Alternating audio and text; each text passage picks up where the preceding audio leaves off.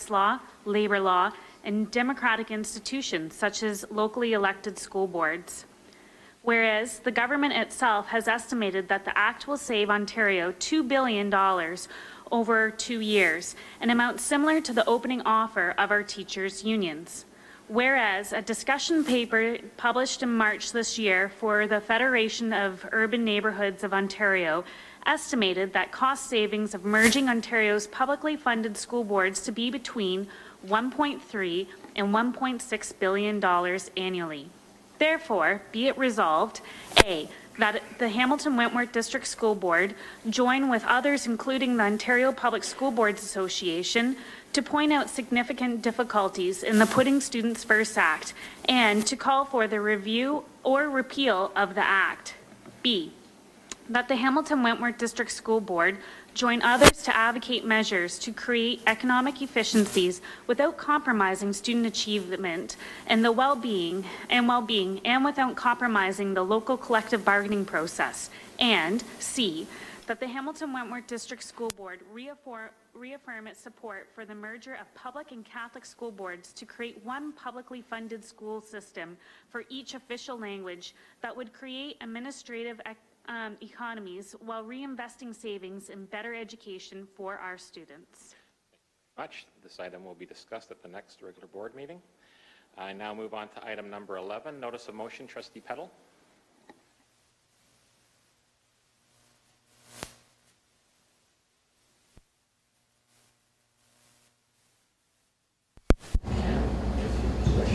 I therefore move that the motion brought forward by Alex Johnstone be of conversation tonight.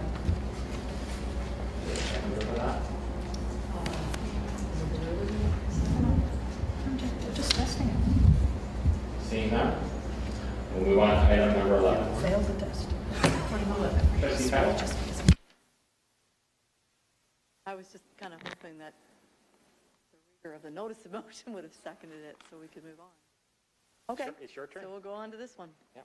Okay, so I will preamble it with the fact that I am looking for 2/3 support tonight so that we can have this discussion this evening rather than waiting. I think there's enough urgency to it I'll give that you we want to wait. I'll give you an opportunity after you read it to I'll read it to first. ask that. We'll follow the process. Thank you. So I'm putting forward the right one. I was going to reread yours. Number 11. Sorry, Alex.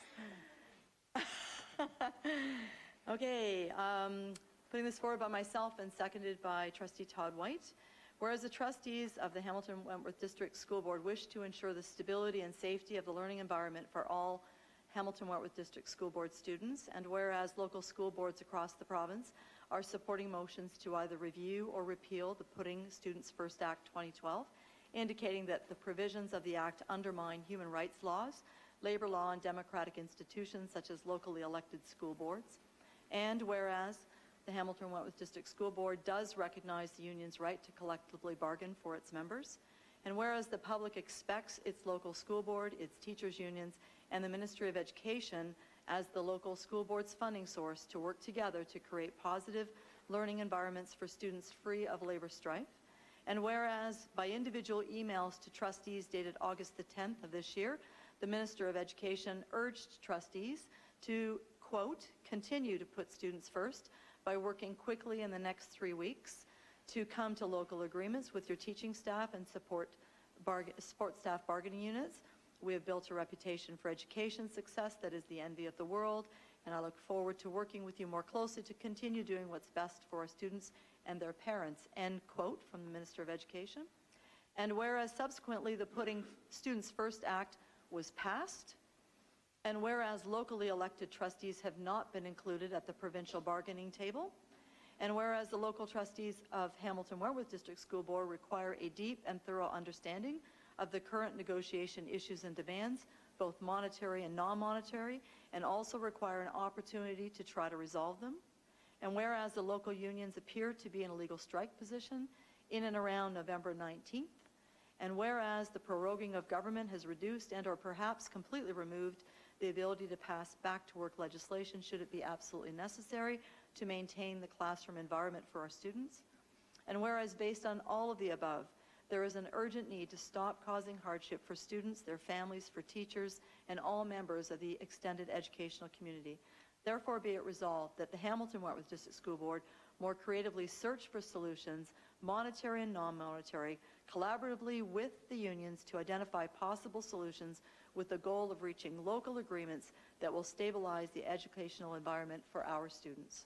Thank you very much. Now, my understanding is you'd like to suspend the rules to have this put on the floor. I would. Okay, let's see if we have a seconder for that. Trustee White. We'll need 2/3, that's a vote of 8, to put it on the floor. Do I get to speak to why I want that tonight? Or is it just a straight vote? Yeah, it's just, there's no debate on. No debate. I thought I did get to speak to why. Yes, Trustee Brennan. I believe that this can be debated. Well, I trust what you say when it comes to governance. Absolutely trust. I'm in trouble now. So, We're in trouble. I will then go back to Trustee Kettle. Okay. I'll make it short because the motion itself is long. The motion itself explains it.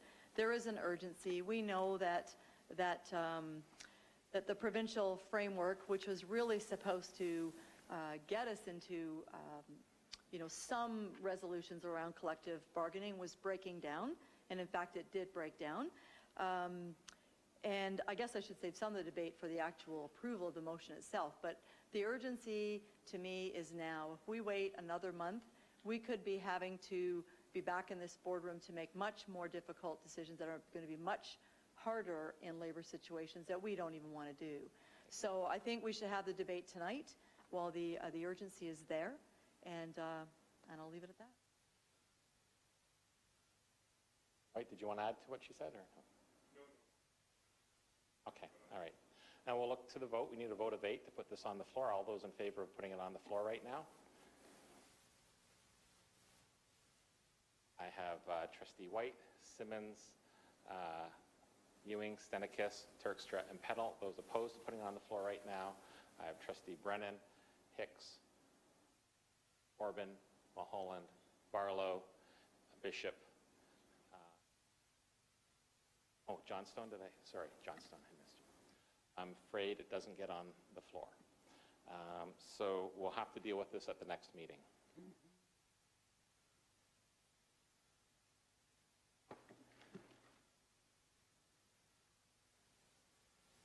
And now we move to committee reports.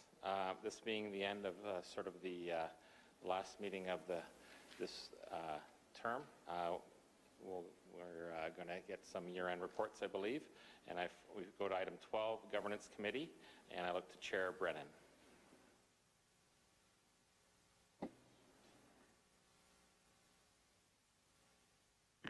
Yes, Mr. Chair, I'm very happy as Chair of Governance Committee to make my verbal report. Very first thing is to thank the very hard-working Governance Committee. As you know, the terms of reference in our current rules and regulations set up the committee to include the Chair of the Board, the Vice Chair of the Board, the possibility of the past Chair of the Board, and then 2 others. I'm actually one of the 2 others. And as Chair of the committee, therefore, I want to thank the Chair of the Board, Tim Simmons, Vice Chair Bob Barlow, past Chair Judith Bishop, and then Lillian Orban for due diligence and dedicated attention to some of the issues facing the Board through the Governance Committee. As you may fully well be aware, our main focus, and perhaps the only thing we've really been paying any attention to whatsoever, is the governance review, making sure that we take the opportunity to look at how things have been done and look at ways that they could be done better.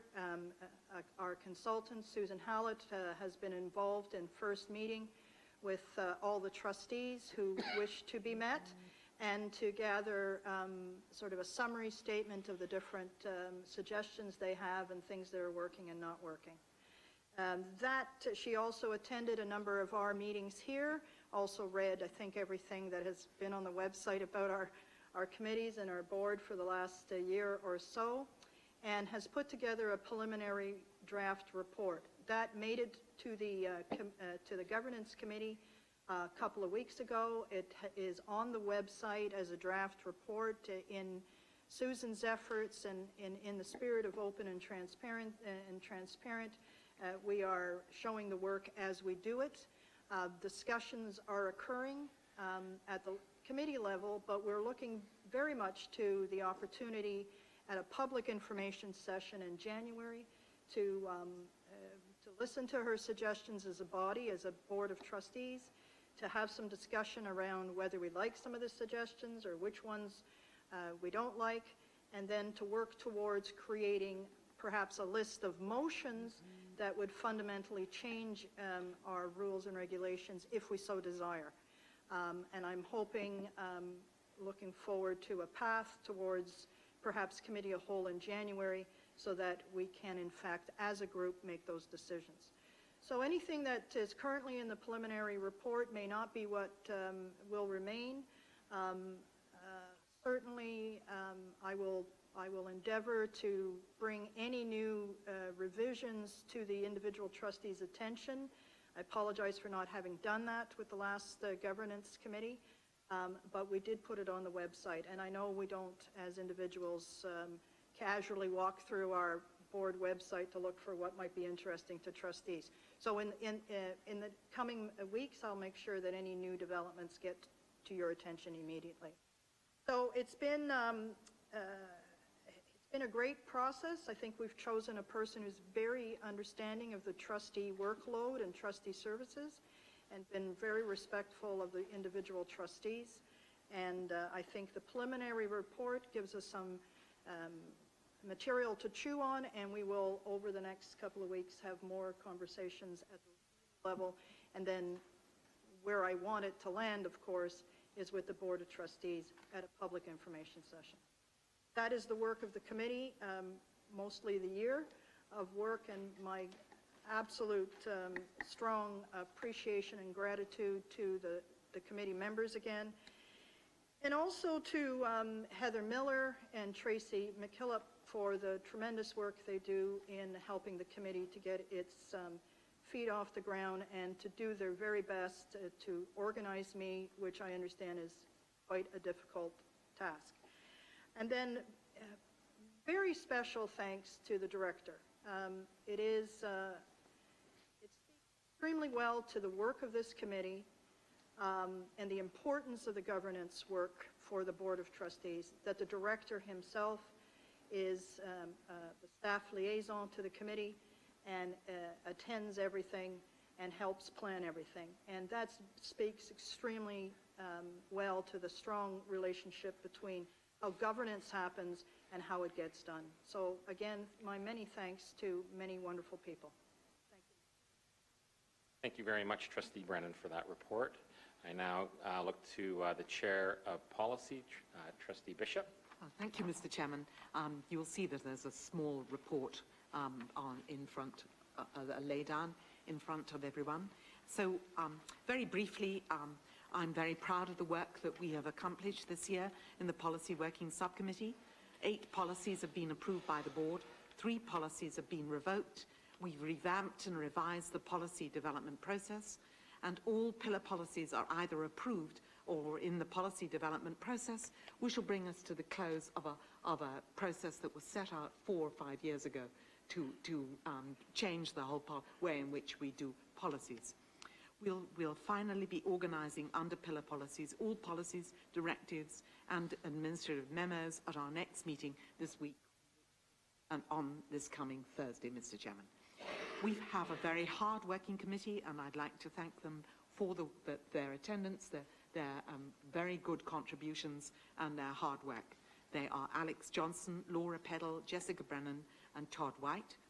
And we've had some wonderful support from Janice Tomlinson, Mark Taylor, and Heather Miller when she was with us, and Tracy McKillop, and of course Ken Bain. So thank you to the staff, and thank you to the working, the trustees on the committee.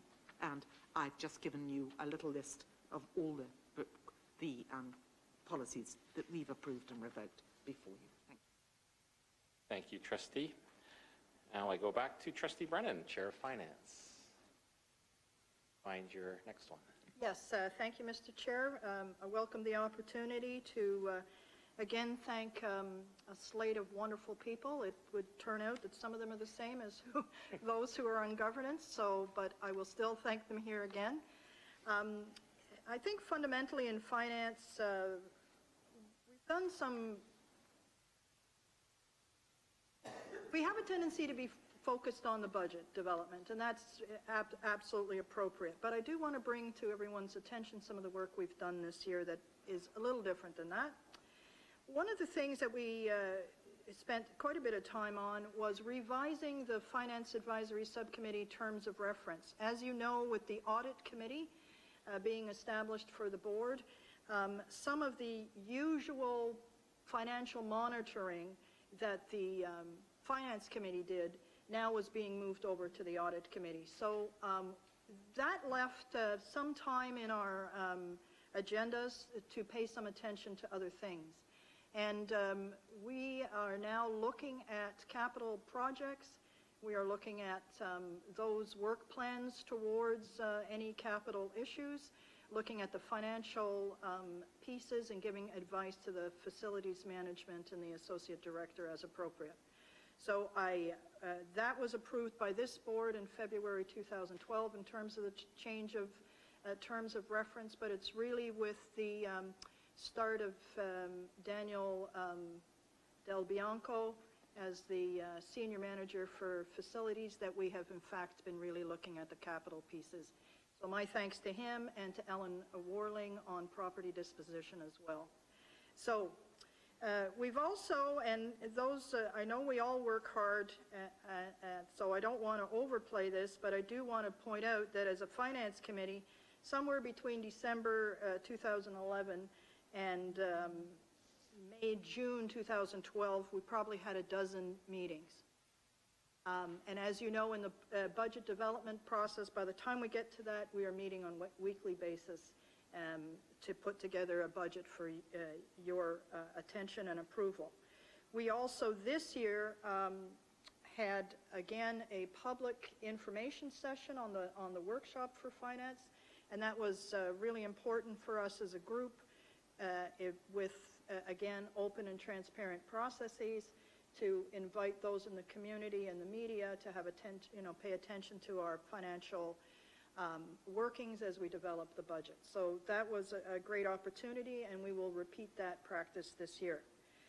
In addition to that, people maybe remember that we had some significant enhancements to the actual development process itself, including a consultation process. And again, this year, we will be moving towards something that's deeper and more broadly based within the organization and also with some community opportunities. So again, this is what we did in 2012, but it worked well. I think it gave us more information and helped us as, I think, individuals at the board table to make good financial decisions.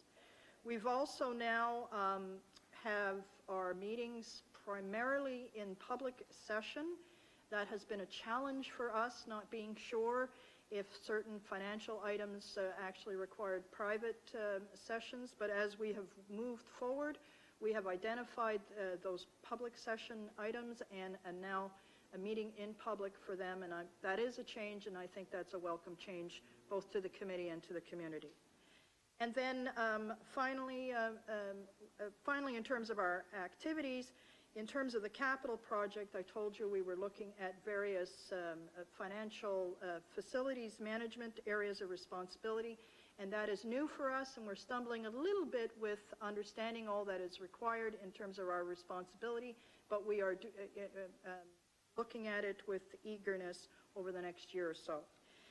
I said I had thanks, and I have thanks for Judith Bishop, Wes Hicks, Lillian Orban, and Tim Simmons for their due diligence in being members of the committee. I have special thanks for Gail McDonald, who as staff person, again, there's so many staff people who are trying to keep me organized, and everybody comes close, but I'm sure it's my fault. But Gail does a great job in the administrative side of the committee. Denise Dawson is the budget guru, and we are very grateful and appreciative of her skills and attention. And then finally, but absolutely not least,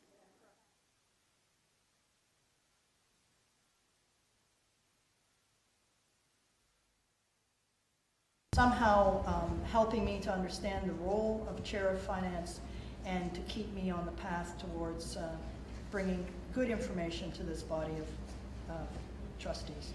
Thank you, Mr. Chair. Thank you very much, Trustee, for that report. Now move to the, oh yes, Trustee Hicks. As a member of the committee, I would like to at this time thank Trustee Brennan for her leadership on the committee. Those long meetings we had forming the budget this year Chair kept us online, shortened the meeting, and did just a wonderful job. Thank you, Wes. Thank you for that, Trustee Hicks. Now go to the Chair of Audit. Thank you, Mr. Chairman. If trustees will recall, the annual report from the Audit Committee was actually approved at board last month. It has to go to the ministry as well, so it's a bit more of a formal process. We also belong to a regional audit committee of 10 boards, with Waterloo being the host board. So my thanks this year to the members, myself, Jessica, Brennan, and Robert Barlow. And we have 2 external members who have a wealth of knowledge, education, and expertise. And I think it's been a big learning curve for them, and they've brought enormous, I would say, expertise and I would say outside thinking to the audit committee. So I thank them very much. And of course, Superintendent Grant and Carrie Salemi are amazing resource people for us. This is a relatively new committee for all of the boards, and I think that the way that we've orchestrated ourselves and the audits that we've put in place and completed have been extremely well done, and we're still on a learning curve, but I couldn't ask for a better team to be with on this audit committee journey, because there are some crossovers with the finance committee that we're also trying to work out. So at the next meeting, we will be looking at the audited financial statements produced by KPMG. And we should also be reviewing the terminations and retirement audit. And that meeting is in December.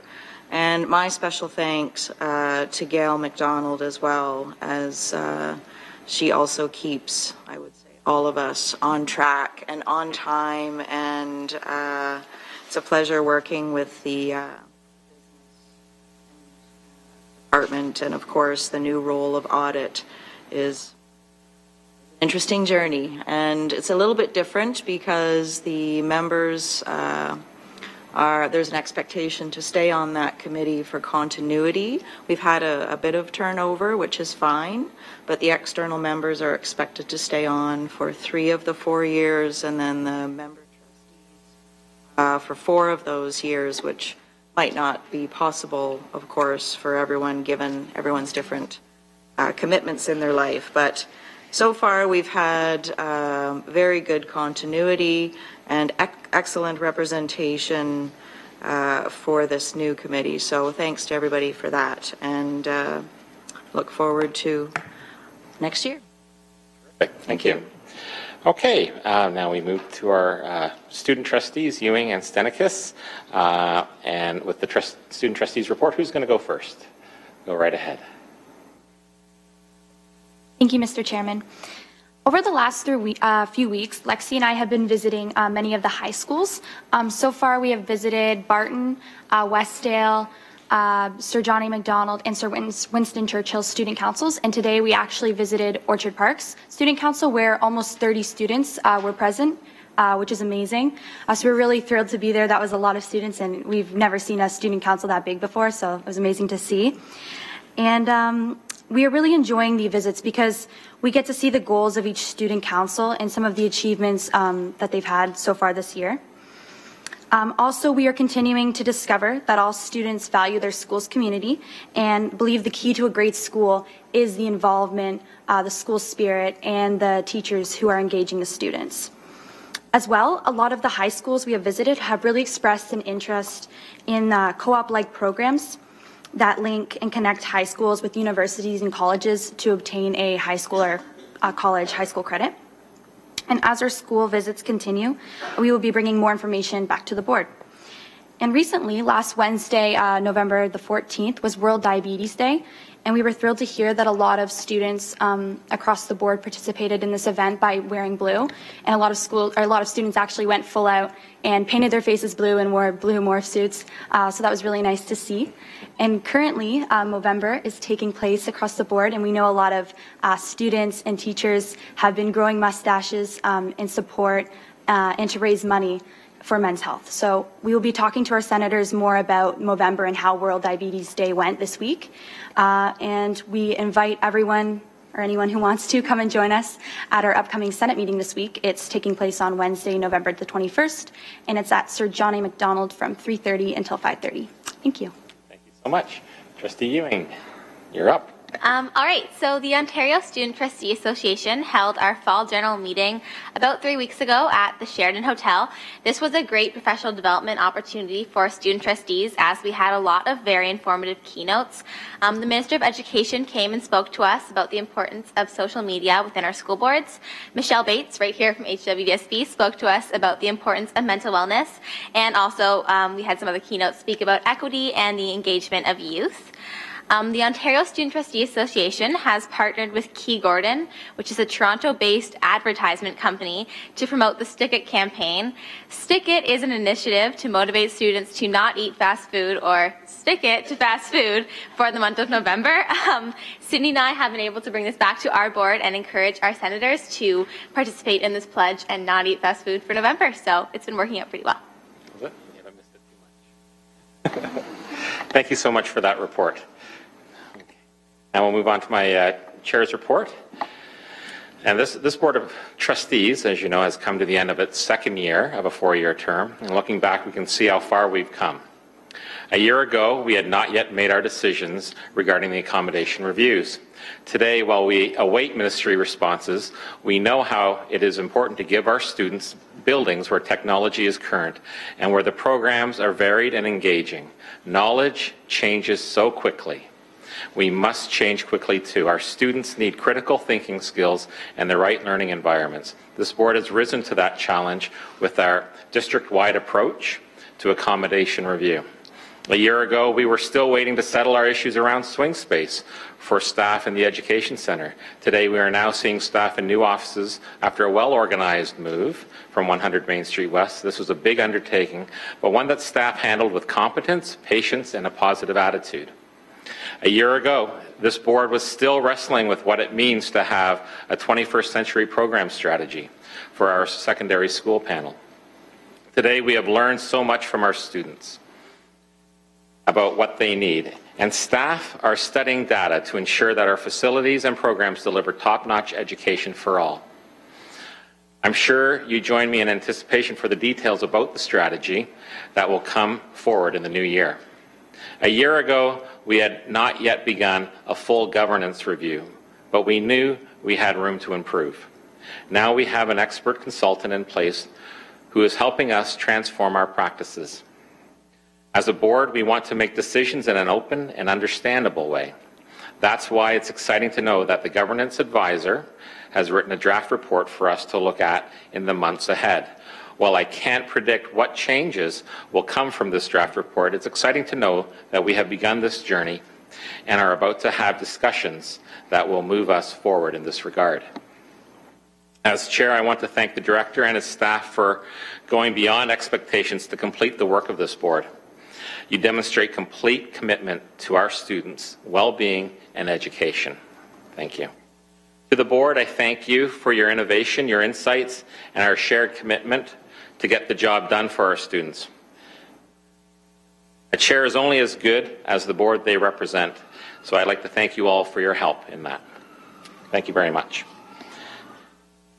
And now I look to the director for your report. Thank you, Mr. Chair. A couple of key items that I wanted to share with the board since the last time we met. As the trustees are aware, we've been working very, very closely on the whole notion of service excellence and working with our managers and our service departments to excel in this area.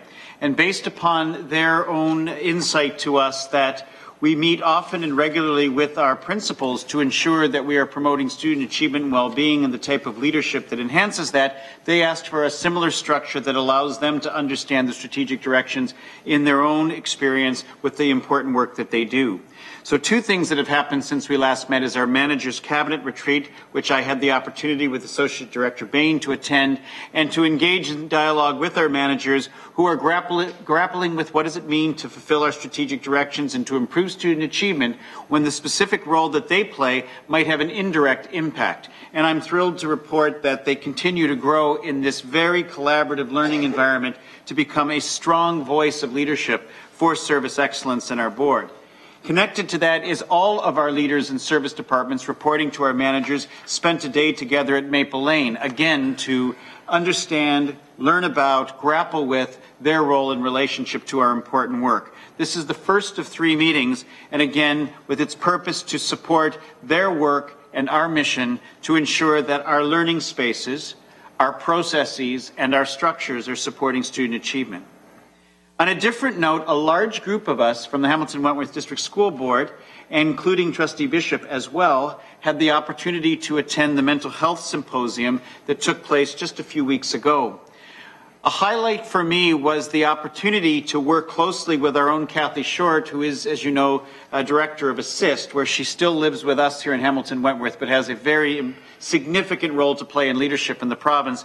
She invited me to speak on the pre-conference date to all the participants regarding our experience of what a district does, what a system does to think about creating the conditions that support mental health awareness as well as mental health intervention.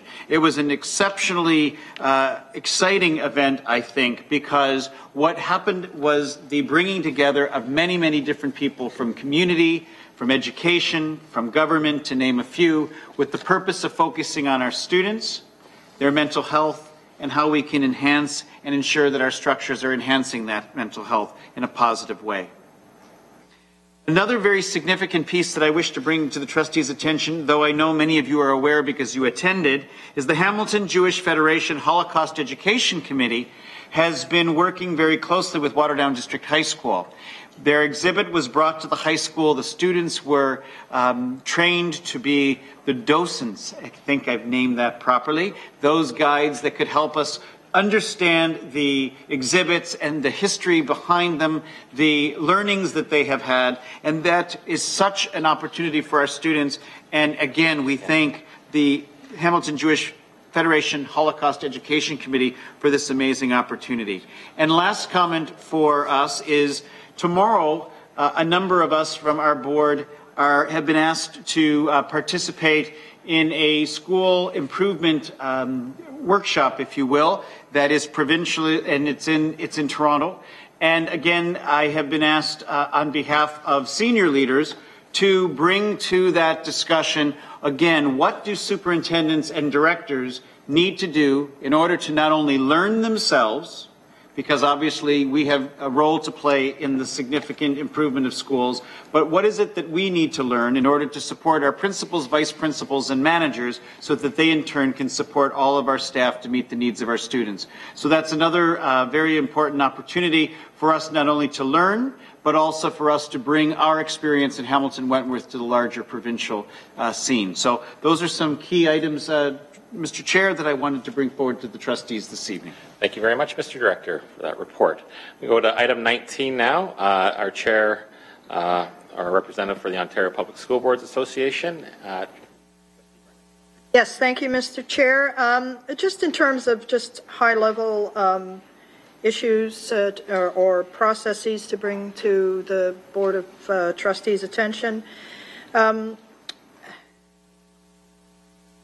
I last month gave a full report on lots of regional activities that we were doing as OBSPA. But certainly at the provincial level, the focus on Bill 115, impact on school boards, is sort of a critical central piece. But at the same time, some of the work that we get in front of us to look at comes through our our policy analyst at OBSBA, and the government has prorogued itself. So Jennifer must be doing other things these days. Having said that, the director has mentioned the mental health symposium, for which OBSBA, as you know, the former president of OBSBA, Catherine Fife, was involved in helping put that together, and now we continue on a more annual basis, and I'm very pleased about that. There is a public symposium, as we always have, for education from the OBSBA organization in January. Those dates probably have been sent to you, but I'd be happy to send them out again. And in terms of the Board of Directors meeting next Friday and Saturday, I, as the director for this board, I'm not able to go, but my alternate, who is Alex Johnstone, will be able to attend. So we'll get her report next month. Terrific. Thank you. Thank you for that. Okay, now we'll move on to correspondence. The first item is from the Canadian National Autism Foundation, and wondering if we would recognize the month of April as with special attention to April 2nd as Autism Awareness Month. We can receive and file, we can refer this, we can